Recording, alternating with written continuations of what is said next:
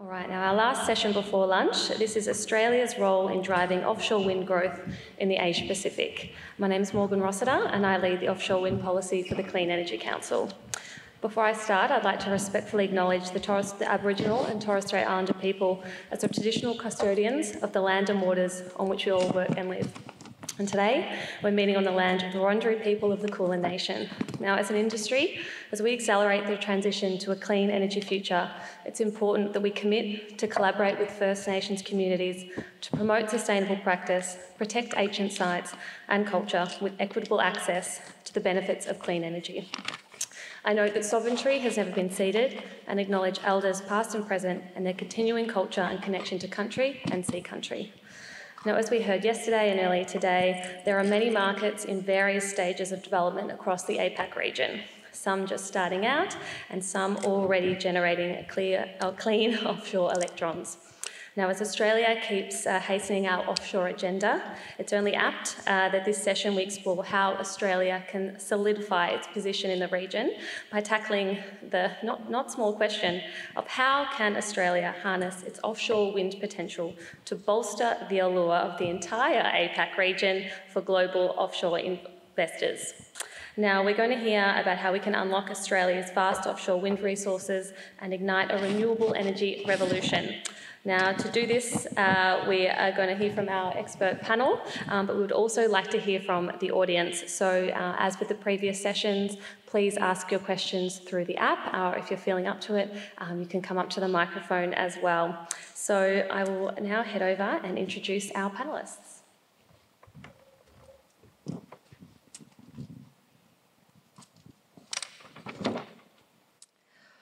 All right, now I might start with Fernando. So Fernando Santamaria, Executive General Manager at Iberdrola. Now you're leading the offshore growth expansion in the wider Asia Pacific region, including Australia and other geographies in Asia. So from your perspective, what are some of the specific advantages that Australia has that can help the offshore wind industry to develop in the Asia Pacific region? Thank you, Morgan. Hi, everyone. I think probably the first one I will highlight, Australia is an investment-friendly country, and we've seen over these couple of days how many credible and big investors are really keen to come to Australia to build this industry. Obviously, Iberdrola is one of them, but this is really positive in this time of attracting experience and capital into new markets. The other one I may consider is we've talked about challenges and labor, having skilled people to drive this industry. It's going to be one of them. Australia is such a rich country in terms of good education, universities, talent. I think that's a great platform for not only bringing the workforce of the future in Australia, but also to export that talent into other regions. So I will probably start with those two. I think definitely making sure we're bringing the skills along is such an important component.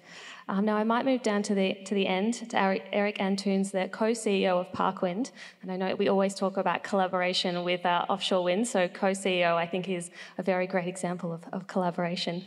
Now, Noble Wind, the offshore wind farm in Belgium, is in the North Sea, and it's a joint venture between Parkwind and two other organisations. Do you think this model would sort of be suitable for other Australian entities, and how do we go about sort of replicating that? Well, basically on all of our European projects, we've been working in this GV structure, where we always have partners. We try to have several types of partners depending on the market we're in. We have, for instance, in one of our projects, we have a municipal company, with municipal shareholders participating to the project.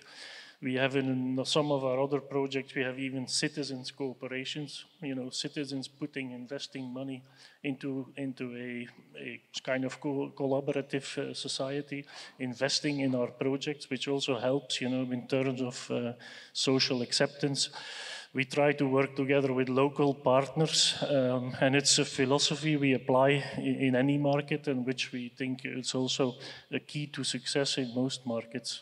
We can bring, as a developer, the knowledge and the experience, having developed successfully, I can say, several projects over the last 10 years.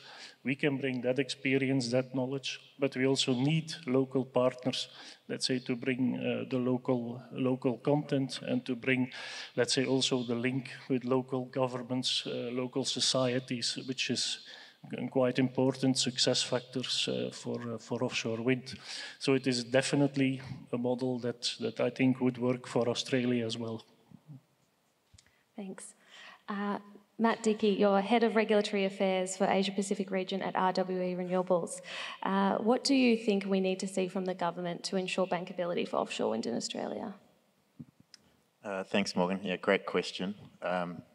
Look, I think looking around APAC, we can probably take some lessons from other countries, and I think we really like the model that is evolving in Japan, where there is a single auction for both seabed lease and subsidy, and it gives investors and developers a lot more confidence. Obviously, that requires a lot of upfront work by governments to do the seabed scanning and to get across all the different impediments that might be in play for different offshore regions. But, we're probably, that ship sailed, I think, for Australia, so we need to look at how we can avoid the situation where, with a two-step auction like we currently have, the first auction, you end up with financial bids and, companies putting lots of money on the table only to then go to state governments and ask to get it back in the subsidy auction. So, one way I think that can be solved is just by tweaking the current model, where in the seabed leases, the overlap process that's currently set up, it does have some difficulties in regards to competition law.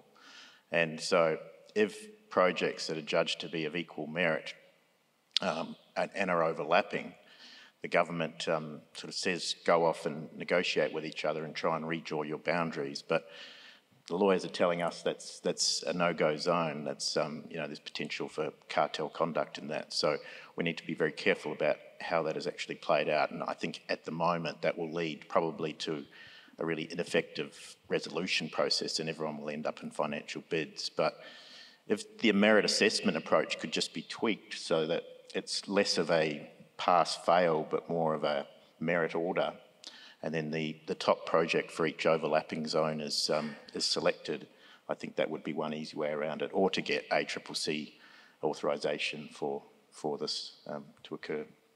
Definitely know that Clean Energy Council, the Competition and Consumer Act challenge is a really big discussion at the moment, and I'll know the session following this after lunch is with some stakeholders of the federal government, so maybe we can bring that up with them and see what the guidance is there. And Henrietta Holm, the Director of Ørsted, Ørsted have a very healthy 5.6 gigawatts planned in the Gippsland region, which will be great for, the Victorian target. We'll be halfway to our 2040 target if that project becomes successful. With Ørsted's extensive existing experience in developing offshore wind farms, what are some of the key challenges and delays that you would caution the industry or the Australian industry to be wary of, and how could we either work around them or overcome them? Thank you, Morgan. Well, I see sort of some of the specific challenges is first of all the grid, as we also heard from the keynote speakers yesterday, and I think that Victoria shouldn't really be worried about anticipatory investments in grid, and just need to get started with the build-out for the 6+ gigawatts of grid needed for the Gippsland area. And I'm quite confident the projects will be built out, even if it isn't Ørsted's project that's going ahead. But clearly we see that challenge can be solved if we start now. Yeah, and the other one is the supply chain. It will be needing an organic and sustainable growth. And that requires some flexibility, and we see three things that can ensure that. First of all, sort of adopting a bottom-up approach to unlock sort of the lowest hanging fruits, and And then really sort of continued coordination between the Australian states to make sort of sure that the full utilization of facility build and to make sure they are cost efficient and sustainable. And yeah, finally, sort of we would like to see other states do like Victoria and sort of set targets so that we can sort of provide suppliers with that investment signal that will also be helpful for sort of the Victoria projects. Agree with you there on the targets. I think we'd all like to see them set. Danny Nielsen, Country Manager and Senior Vice President of Australia and New Zealand for Vestas. Now, it's good to have an OEM up here. We often talk about the need to establish supply chains. I think it's a very common one that's always coming up. And I think the most common example people give when they're talking about establishing supply chains when it comes to offshore wind is, do we need to manufacture turbines domestically? But as an OEM, what do you see the best approach for an organisation like Vestas is to supply the Australian market? I think when we look at supply chain, we kind of look at the whole value chain, and it always starts with policy certainty. As soon as you have policy certainty, you can invest.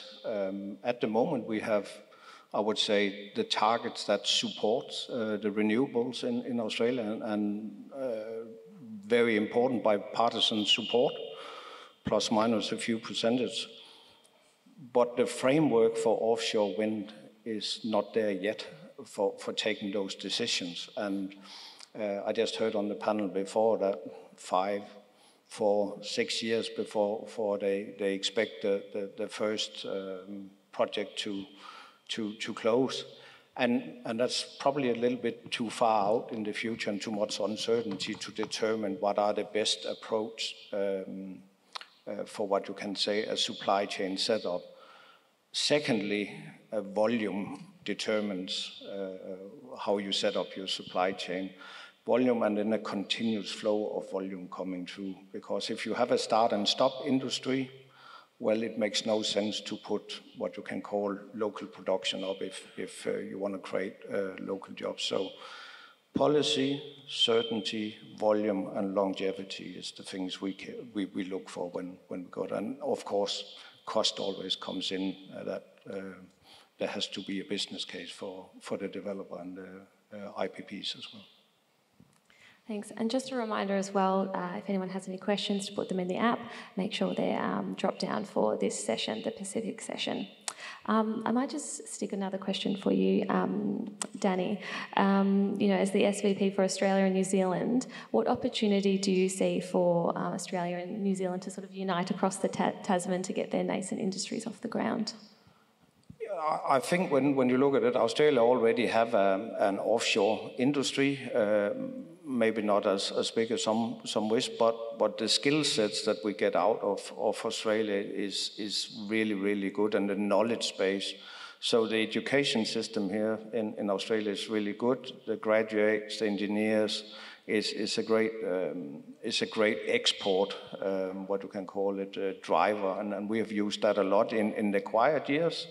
I would say at the moment our biggest concern is to get enough of that skill set just to drive the industry in Australia. But we really as an industry need to embrace to get people into the renewables and then make that an export entity as well. If I can make a comment on a personal note based on that. And I know the Minister Brown this morning also discussed about, reskilling people and people perhaps feeling threatened and working today in coal-fired power plants. Well, I have an academic engineering background, and I worked for more than 20 years in a traditional utility. As a young engineer, I was commissioning gas-fired power plants. So I'm perhaps the living example that people can change. Some like 10 years ago, I took a personal turn towards this renewable industry. So for the people in the room that may be still active in fossil fuel, there is a future after fossil fuel. I'm perhaps the living example of that. Just following on from that question, what opportunities do you see? Obviously, we've got a well-established oil and gas offshore industries in Australia. What are the sort of, I guess, the low-hanging fruits or the easy opportunities for us to link in with that industry to help accelerate offshore wind in Australia? Well, I think Australia has a vast potential. Enormous coastlines. In my own country, we have 65 kilometers of coastline, and today we have 2,200 megawatts installed. And the ambition of the government is to install another 6, but then our sea will be entirely full with windmills. So there is a vast resource in Australia, obviously, which is a big potential. Of course, creating also, I think, opportunities for Australia to be a supplier of green fuels based on renewable energy for the APAC region and even beyond that on a global scale afterwards. So I think that's one of the opportunities that you have as a country, even if you may not require all the energy yourself. So. I may add, oil and gas obviously has many skills that could be transferred into offshore. All the marine environment, all the work we do underwater with fauna, how to manage that, geotech studies, how to operate in that complex and fragile environment. That's one of the key elements of getting it right. But also wider, Australia has a great background of mega projects. Even in onshore, we see projects in a scale that are not very common in other countries. We talk about gigawatts in one single project, which are phenomenal.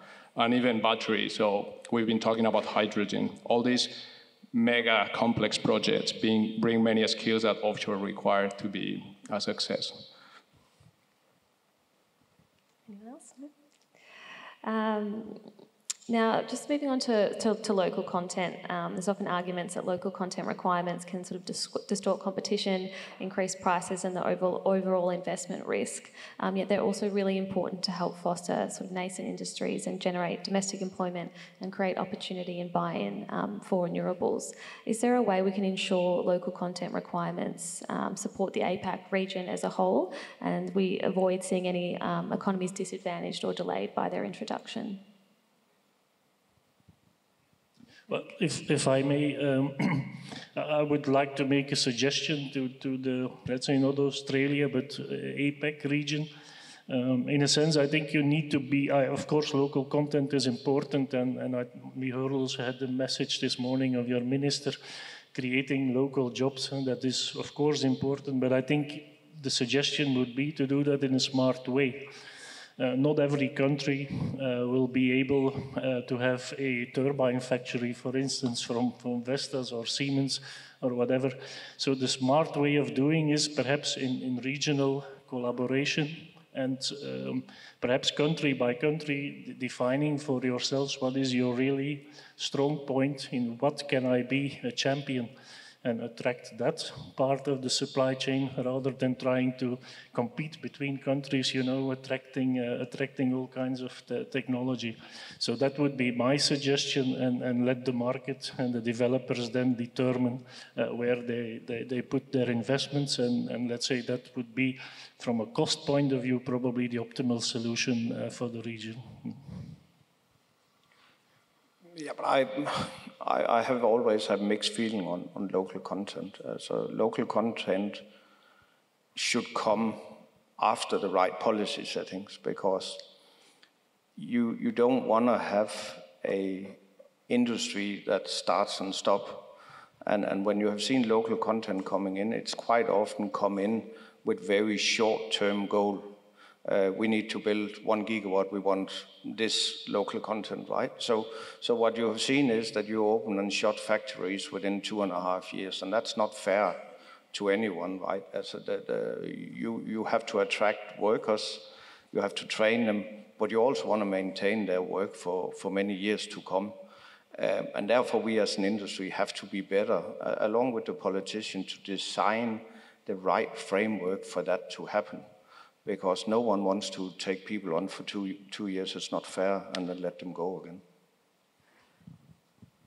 Yeah, I totally agree, Danny. And on the other side, I did used to work in government and ran renewable energy tenders, and So I know the pressure that governments are under to create jobs and investment. And, you know, in Australia, it's even come down to state by state competing. So we really need to avoid that across APAC. And yeah, I like your idea of some sort of regional collaboration and at least a dialogue so that each country can understand the specialties of each other and hopefully, work collaboratively. Yeah, no, I think, as mentioned, that local content will come with the scale, and but yeah, it has to be in a sustainable way. I think it's also important for Australia to sort of recognize and sort of explore export potential, because there's huge potential out there, and we really need it. There's a supply chain cross, and so really sort of try to look at what are the strengths and what can Australia offer, and then also focus on the export potential, because that will also benefit the local market. Now, I've got a great range of experience from global offshore wind companies here. Now, Henrietta, I wanted to ask you, you're the country manager for Japan. What are some regulatory measures that Japan has introduced to help establish the offshore wind industry that you see could be valuable for Australia? I think sort of some of these, having these joined up conversation across governments, departments, agencies, and so on, and really involving industry in those discussions, I think that is key. I really want to applaud Victoria and the Commonwealth for having done that here for the licensing round in Gippsland. But I think that needs to continue, and we encourage that will continue also when we start seeing coordination for supply chain and budgets, so that can really be taken forward, so we can work together to create a sustainable industry.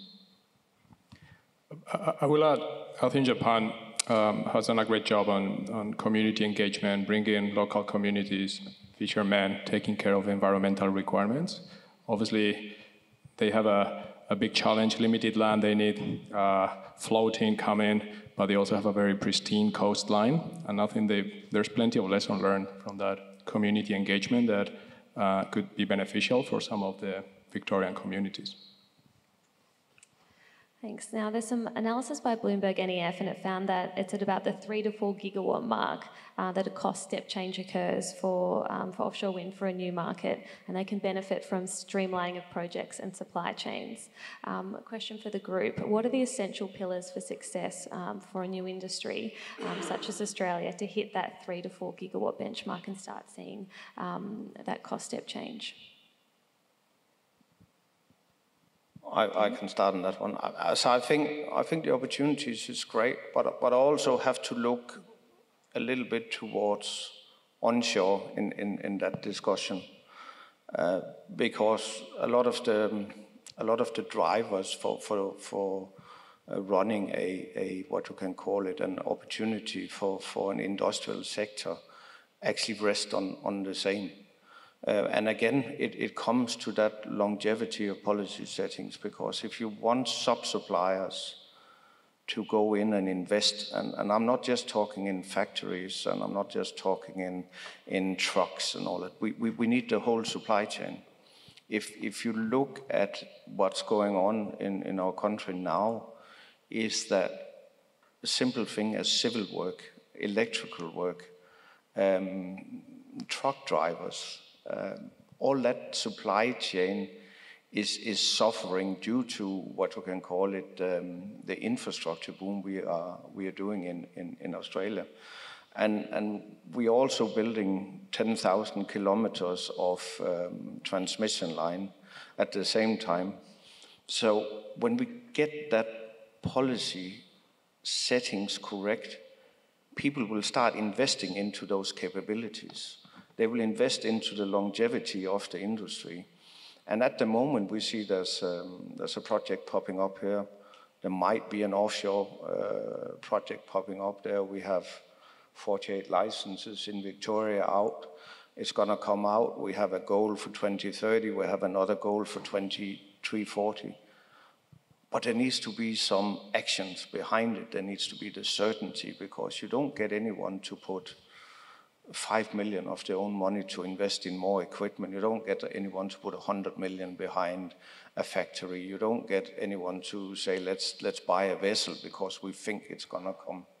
That's just not how the world works. And the industry have come for a place where they said, look at those targets. It's amazing. Let's invest.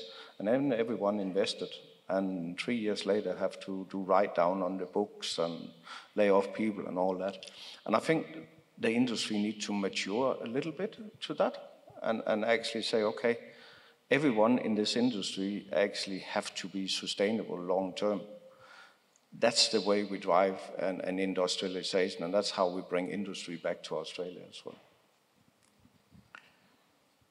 I think the easy answer how we get the first 3 to 4 gigawatts is subsidies, but we don't just want a sugar hit, and you do need to have that long-term roadmap to give industry confidence.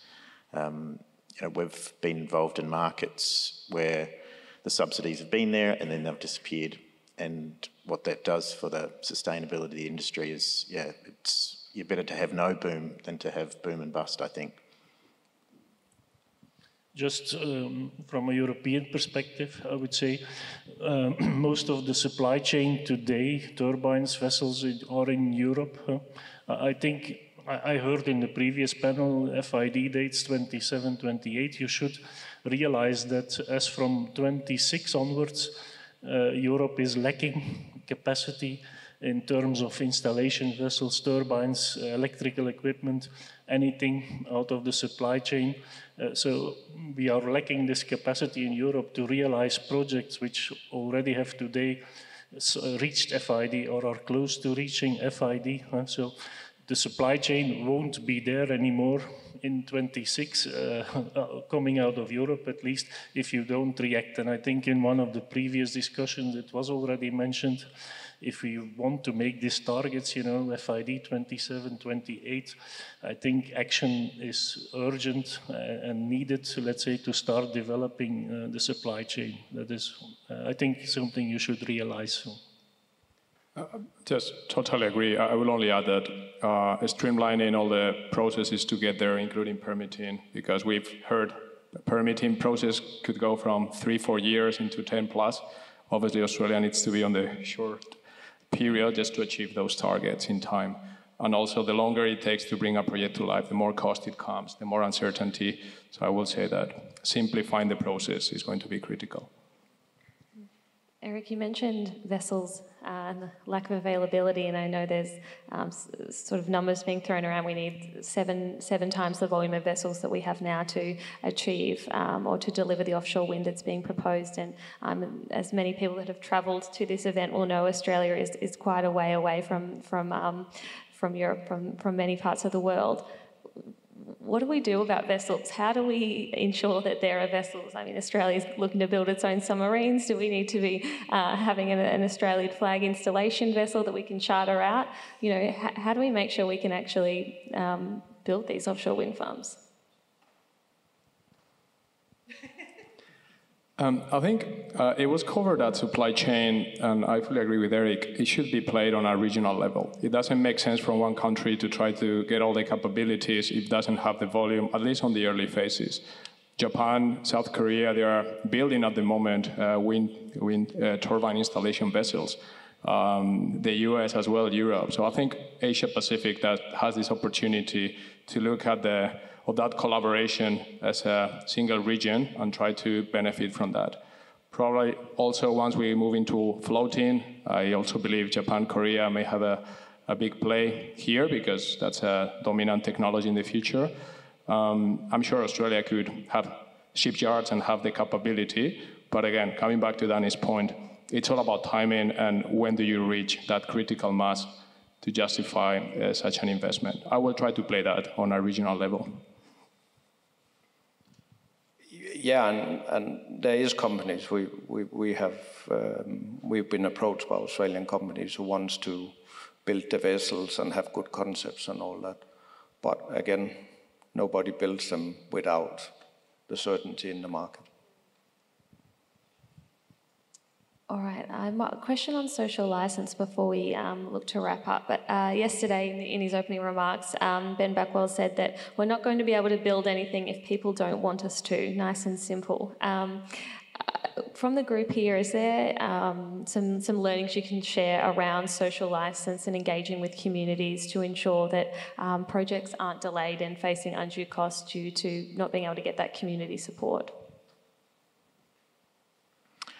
Yeah, I do think we're in a better position with offshore perhaps than we were when we started with other technologies. I think we do have a bit of time on our side with offshore.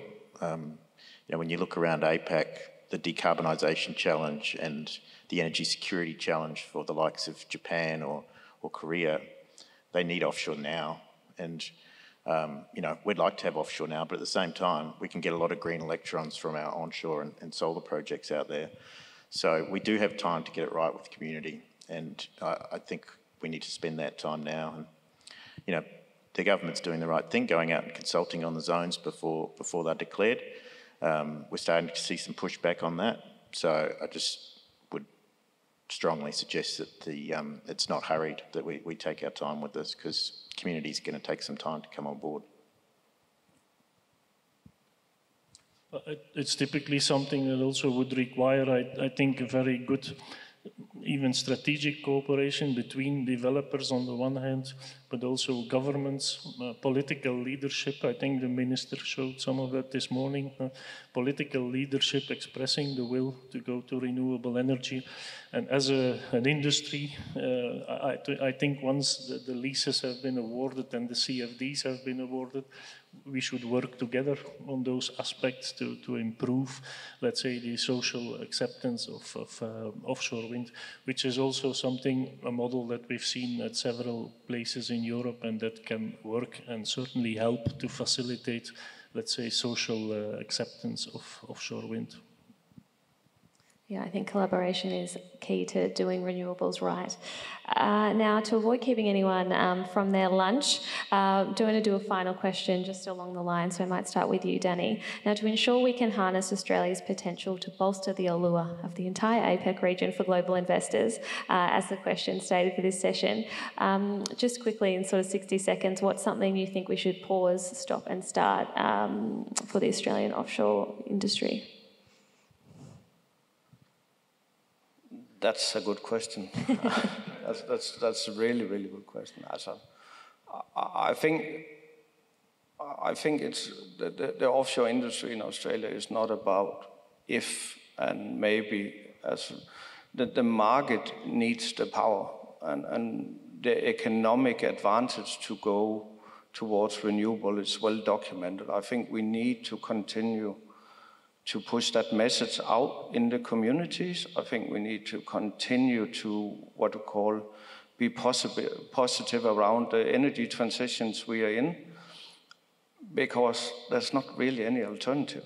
And I think people still, the general public still sits a little bit, but maybe we can wait, and if we kind of don't do it, maybe it gets better and all that.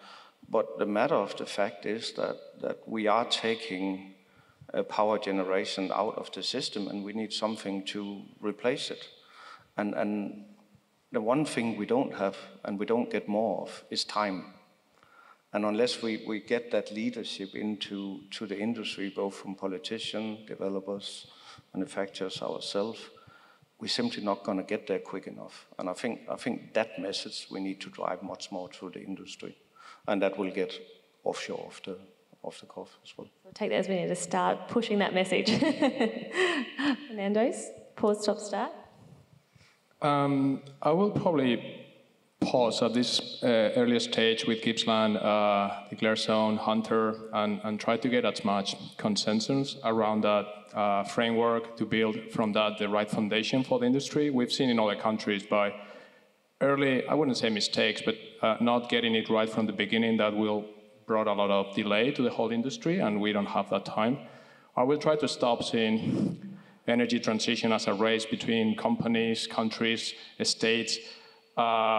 This is a heavy industry, and we really need to bring all the strengths together and find a way to work as an industry, as a country, as a region.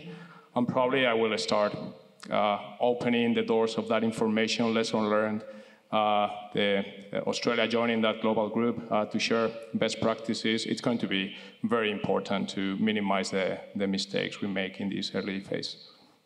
Excellent. Henrietta? Yeah, no, I think we saw a great example of leadership this morning with the minister, and definitely sort of, you can say, Australia can show that to the rest of the region and be a good role model for that, and also have hopefully the long-term play and the courage to have the long-term play, and hopefully sort of that we will see Australia-wide offshore wind target soon, so that the APAC pipeline can sort of be expanded by that Australian target, and sort of in that sense, really contribute to the wider region in that way. Excellent, thanks. Matt? Yeah, I agree. We should be pausing the auction rollout at this point. I know Minister Bowen wouldn't like that, but just to get these rules right so that we don't run into risks around competition law, and also the risks of making projects uneconomic through financial bidding. And as far as starting, I think this regional collaboration, just having more and more of this dialogue, and I think this conference has been a very useful starting point for that. Excellent. And finally, Eric? Okay, I think I can only agree with everything that's been said, so I won't repeat it. But perhaps one last one, not to forget, I would say, and which has not been discussed in this panel yet. I would say to Australia, make also sure that your grids are ready for receiving all this offshore wind energy, because that's a bottleneck in most of the markets, also still in Europe, unfortunately. Excellent. All right, now we can all start lunch, but please join me in thanking my panelists and invite you all to go and enjoy some lunch. Thank you.